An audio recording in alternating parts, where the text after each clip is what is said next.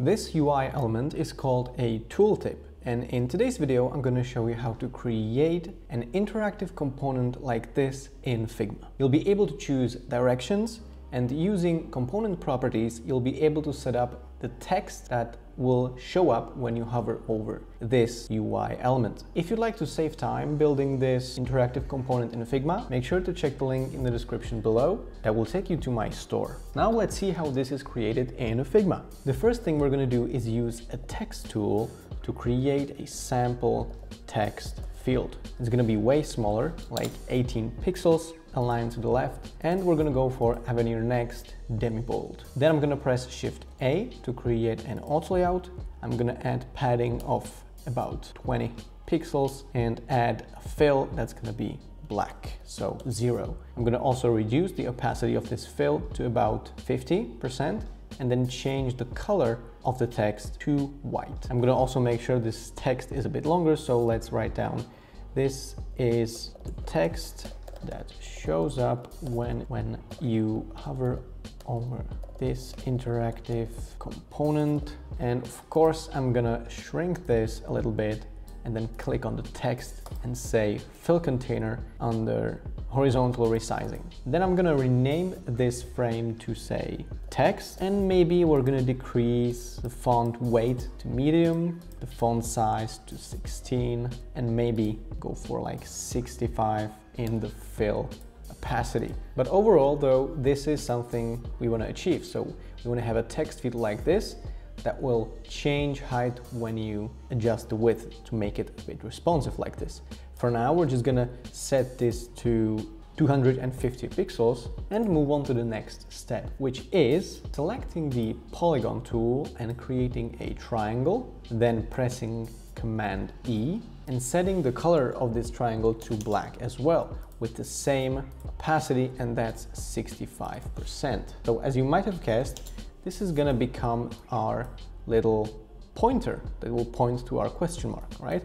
So I'm gonna rotate this and just gonna shrink it a little bit like this. Command X, click the text field and Command V. You can see that it showed up over here, which obviously you don't want that. So you're gonna go over here to absolute position, and then you're gonna center this vertically and then move this triangle over here, and then just keep pressing the arrow until you get this, so exactly the right edge of this triangle is gonna, it's gonna meet, these edges are gonna meet right here. This, we need to, I think, go for like 16 pixels in height and then maybe 8 pixels in width, something like that. Maybe a bit more with the width, like this. You want to make this subtle but not too small, right? We're going to make sure that under constraints, this polygon is going to be center with the vertical alignment and left with the horizontal alignment. The reason is, when we do this, we want this triangle to stay right here, right? Because if we set this up to be constrained to the right side, I will show you what happens. And obviously we don't want this. So we're gonna make sure this says left, and I'm gonna rename this polygon, this triangle, to arrow underscore left. I'm gonna duplicate this 3 times, and then I'm gonna select the second one and say arrow underscore right. I'm gonna press Shift H to flip this horizontally and align this the right edge of this field, and then I'm gonna again use arrows on my keyboard to position it like this. I'm gonna also make sure these constraints are set to right and center, and then I'm gonna select the third one, rename this one to arrow underscore top. I'm gonna rotate this 90 degrees clockwise and then center it horizontally and align to the top vertically, and then again use my arrows. And you can see that Figma is very smart actually, and under constraints it automatically set this up to say center and top, which is exactly what we want, because if we again change the sizes, you can see that this arrow is staying in one single place. So that's great. That's exactly what we need. And finally, the last arrow, I'm gonna rename that to arrow underscore bottom. I'm gonna rotate this 90 degrees counterclockwise, center it and align to the bottom. move 16 pixels, I'm sorry, 9 pixels, and then again, you can see that under constraints, this already happened. If for some reason this didn't happen for you, just make sure that this says center and bottom, this one says center top, this one right center, and this one left center, right? So now if we take this text auto layout and do this, you can see that these arrows are gonna stay in their place. What I'm gonna do now is select this text thing that we've created, the whole auto layout, and then turn this into a component. I'm gonna select the top arrow and then go under layer over here and go for a create boolean property. This boolean property is gonna say, we don't even have to fill in anything, show arrow underscore top. We're gonna create the property, something similar with this arrow right here, create new property, show arrow right, and then again here, create property, show arrow bottom, and then finally create new property, show arrow left. Additionally, I'm gonna select the text tool, and under content, I'm gonna create a new text property that will say text, and click create property. This will allow us to do one very important thing, and that is when we use an instance of this component, of this text component, we can now select which arrows are going to be visible under these controls right here. And additionally, we're going to be able to change the text simply like this, right? And you can see that if we just put in some nonsense text right here and change the size of this automatically, you can see that these arrows function properly because of all the things we set up right here. So that's good. For now, I'm just gonna reset all changes. And now we are actually ready for creating our question mark. So I'm gonna use the text tool and click over here and type in a question mark like this, right? I'm gonna go for maybe demi-bold. I'm gonna select this and press Command-Shift-O to convert this into outlines. And I don't know how big should this be. I think we could go for like this size, all right? So 7 by 11, for example. We're gonna create an ellipse circle that will be 20 by 20 pixels. Let's see if that seems like the proper size. And we're gonna just do this. And I think this size seems about right, yeah. The fill color is gonna be like 70% opacity, something like that. I'm gonna group this, or actually I'm gonna turn this into a frame, and I'm gonna do that by pressing Command-Option-G, right? So we have a frame, and we can call this frame question mark. And what I'm gonna do now is select this question mark frame and create a component from this. This component is gonna have 8 variants in total. So I'm gonna create a variant right here. I'm gonna make this way bigger because it needs to be.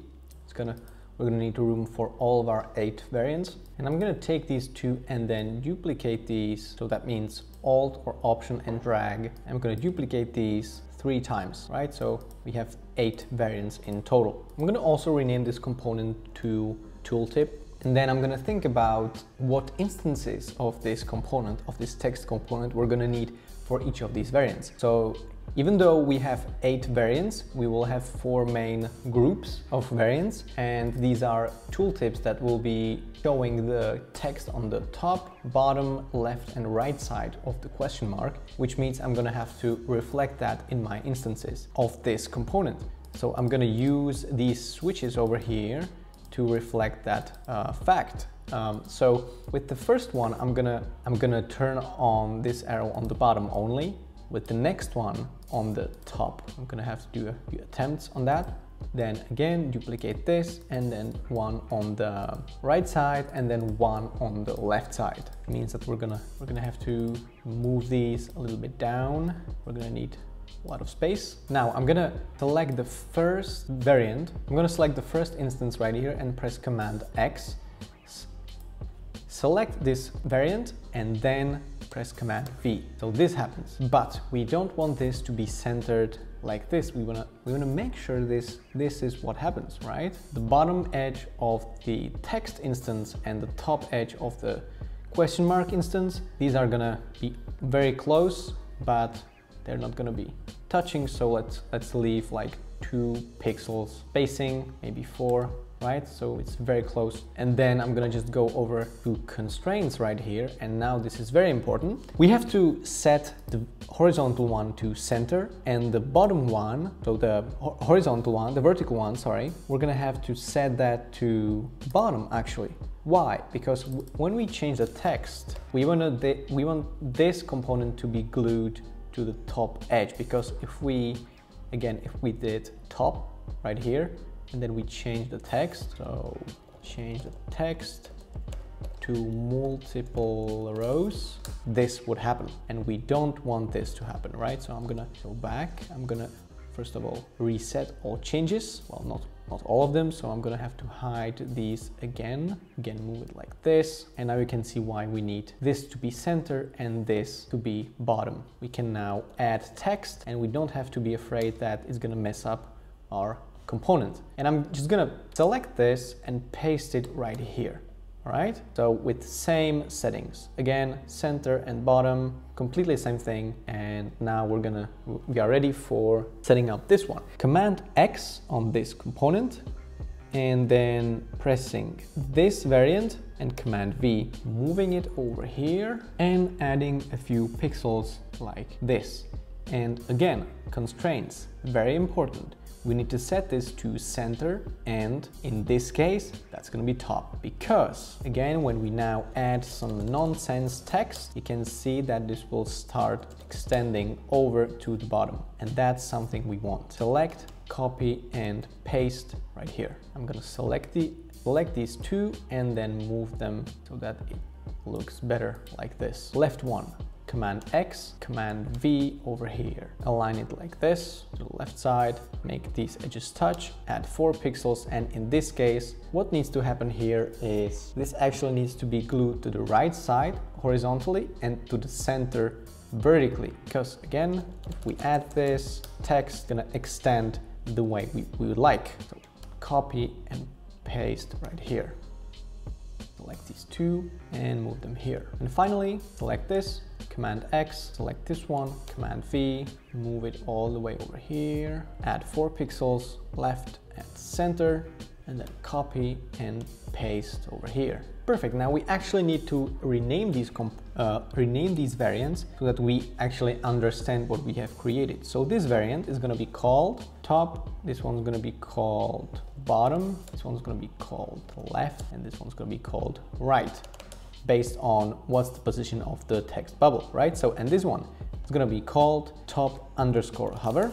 This one's going to be called bottom underscore hover. This one left underscore hover, and this one right underscore hover.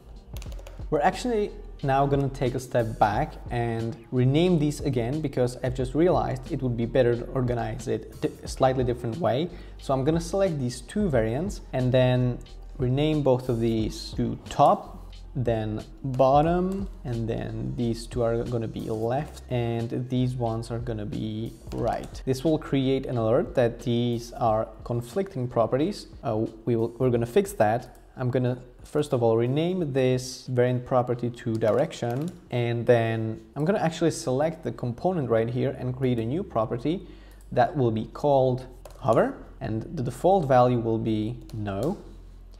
But in this case, with these 4 that I am selecting right now, the hover is going to be yes, and this will remove our conflicting property alert. I'm going to also select the component again, and then on the properties, I'm going to click on expose properties from nested instances, and I'm going to click on text right here. And then I'm going to actually select each of these text components within the tooltip component in these top 4 variants. And I'm going to set the opacity, the layer opacity to 0. So they're not going to be visible, right?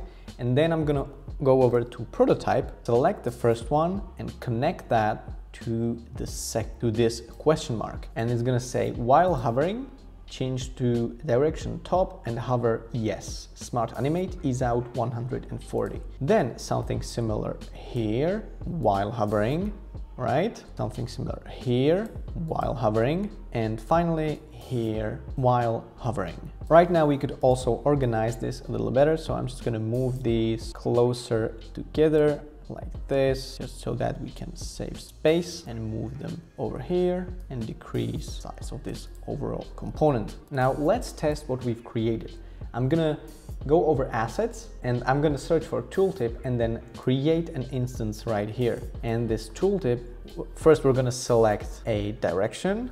So we're gonna go for left. You can see that the hidden text appears to be on the left side, so that's good news. When we switch over to bottom, it should appear on the bottom side, and right, so you can see it is there, but it's just hidden. So this one's gonna be bottom. I duplicated this component.